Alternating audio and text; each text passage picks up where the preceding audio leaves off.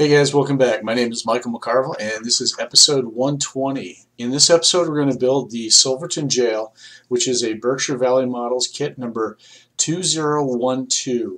So this is actually the second jail, and we're actually going to put the paddy wagon that we built in a previous video in front of this when we're done, so it's going to look sweet. So I want to thank Richard Rance for allowing me to feature this kit in our video series. And other than that, we're going to go through just a parts overview, and then we're going to go through step by step every single step that you would need to do. There is one extra piece of information you need to know about this build, and that is there are a lot of laser drilled holes, and you can just build this kit without doing anything with that, but there are some nut bolt washer castings, and I'll put the model number of that down in the notes. And if you wanted to put nut bolt washer castings in those holes, and the instructions refer to that, that's an option. If not, you could just go ahead and stain the structure as is, and the nut bolt washer castings are made to go on part of each of the side walls and the back wall. So if you're going to put the back wall not facing the viewer on the layout, may not even need to consider it. So anyway, let's go ahead and get started, and then we'll take a look at it when we're done and wrap things up.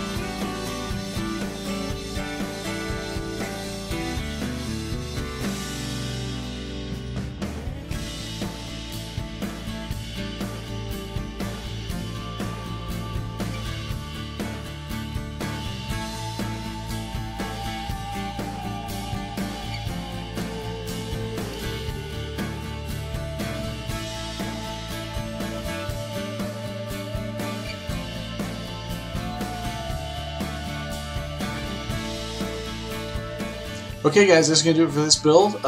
Once again, I want to thank Richard for allowing us to feature this kit. I had a lot of fun building it, and we will see you guys on the next build. Take care, you guys.